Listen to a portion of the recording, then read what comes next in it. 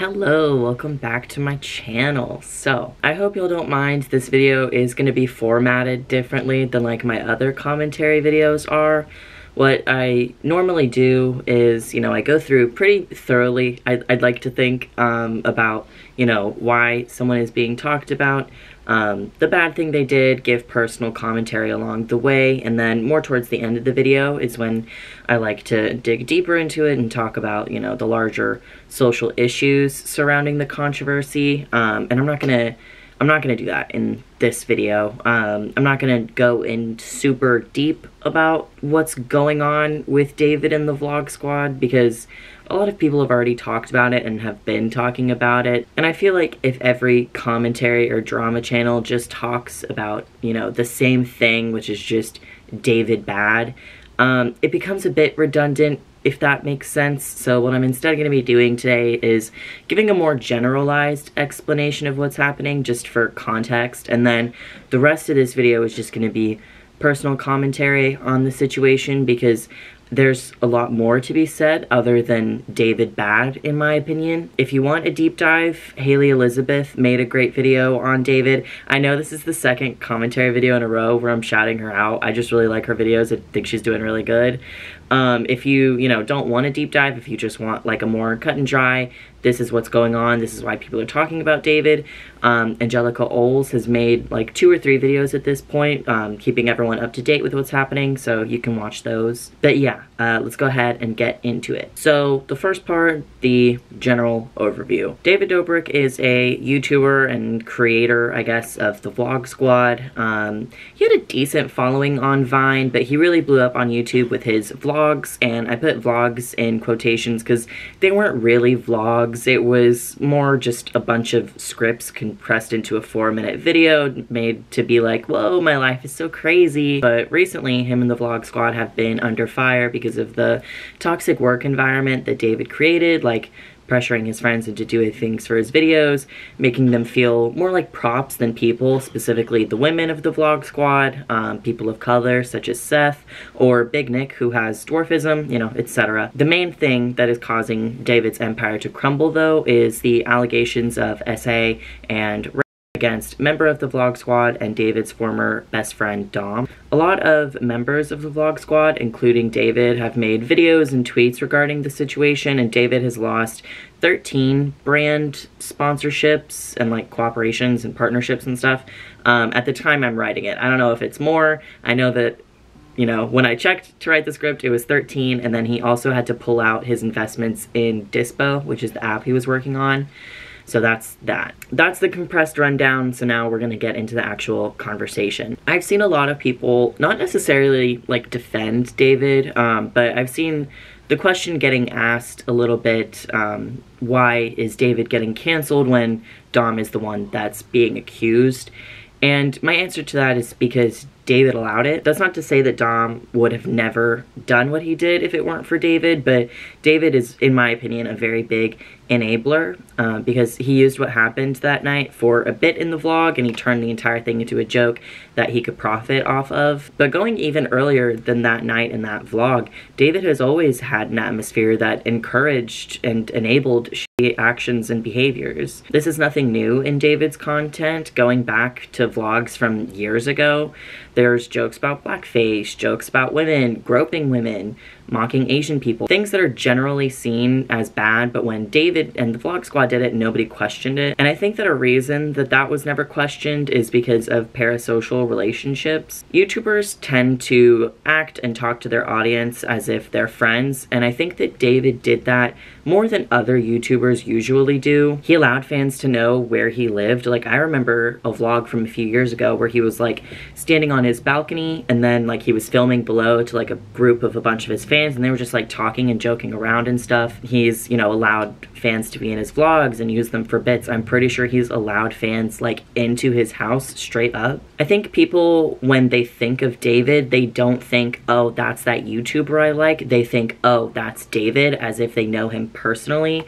And that is one reason that nobody really second glanced David whenever something not really socially accepted would happen in his videos. Another thing that played into this is the fact that nobody in the vlog squad ever disagreed with David in like a serious manner. Whenever a joke about race or Big Nick's height or derogatory statements about Corinna or Gabby Hanna were like said in the video, everyone laughed, even the people that were the butt end of the joke. And if you were questioning if something like that was appropriate or okay to say, and then you see everyone laughing as if it's fine, then you start to think, okay, well, you know, nobody has an issue with this in the video, nobody has an issue with this in the comments, maybe I'm overreacting, maybe this isn't bad. And then when it comes out a few years later that, oh, these jokes were actually not okay with the person that was getting made fun of, for example, Seth, people didn't take it seriously for a long time. It wasn't until Seth went on onto the H3 podcast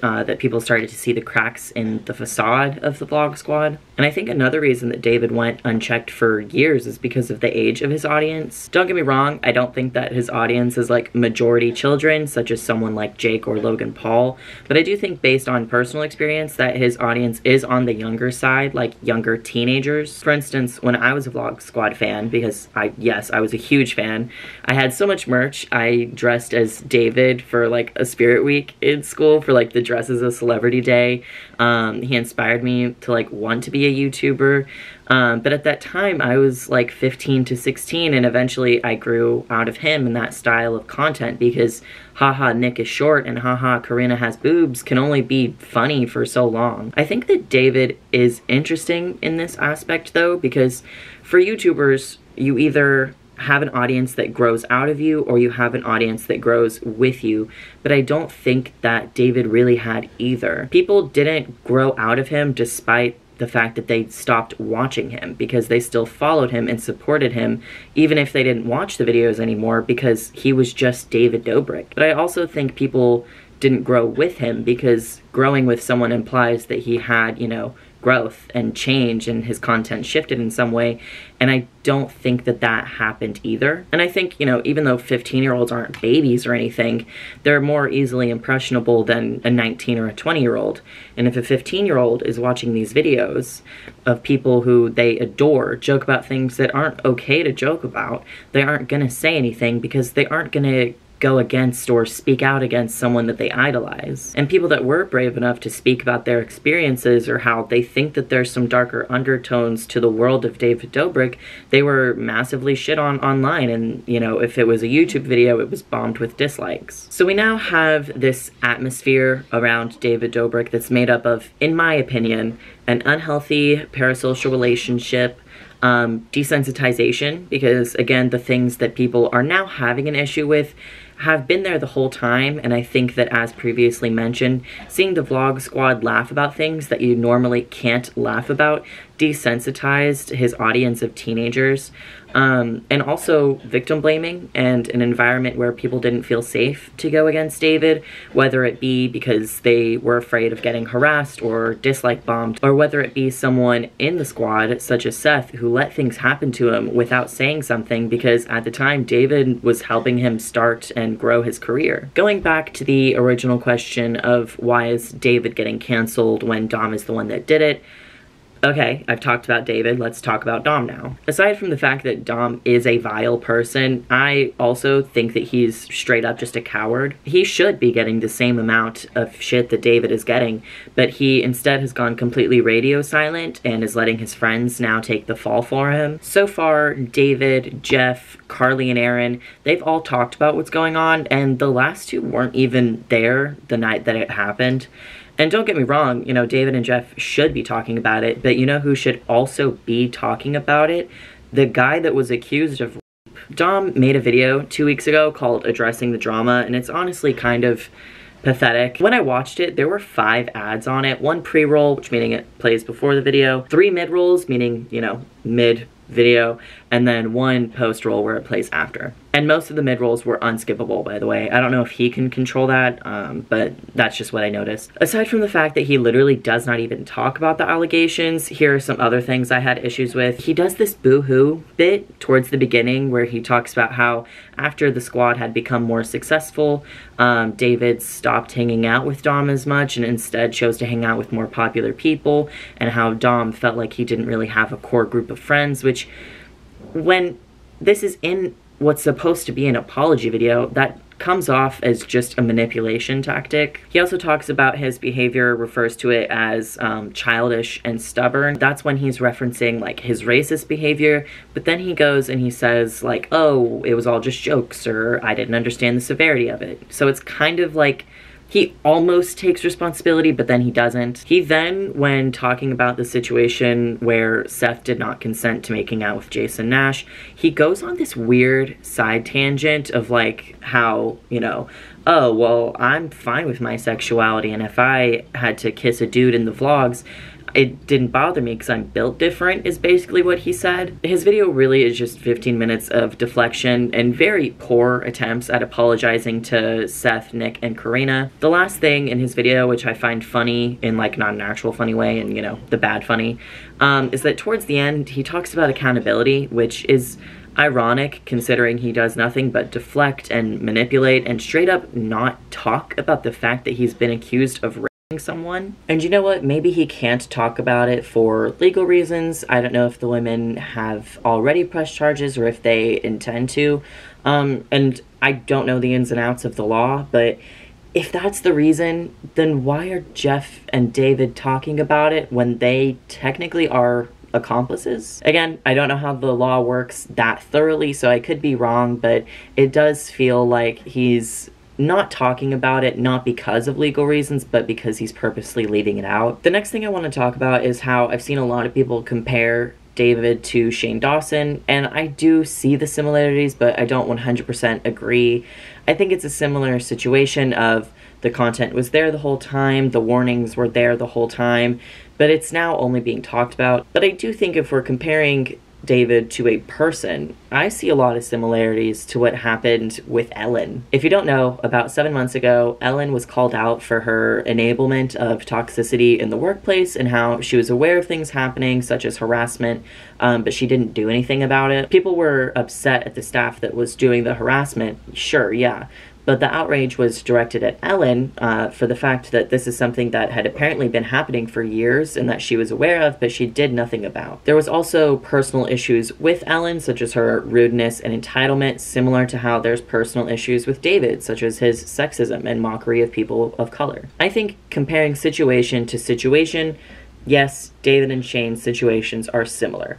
But I think comparing David to Shane is incorrect because of the fact that the issues with Shane were with Shane entirely, whereas in David's case, it's more like, yes, David has his own issues, but the main reason for the outrage currently is because of his complicitness in his friends' disgusting and illegal actions. The final thing I want to talk about is just the blatant, like, damage control and the lack of sincerity in this whole situation. There's nothing that makes me think that anyone involved is sorry, and what makes me think that is David's first apology, Dom's apology, and Jeff's video where he responds to an article that he had not even read yet. He recorded a conversation between him and the author of the article without her permission, and then he leaked parts of the audio without context on purpose to make it look like he had no involvement and that the author of the article had twisted everything on purpose. Dom's video I've already talked about.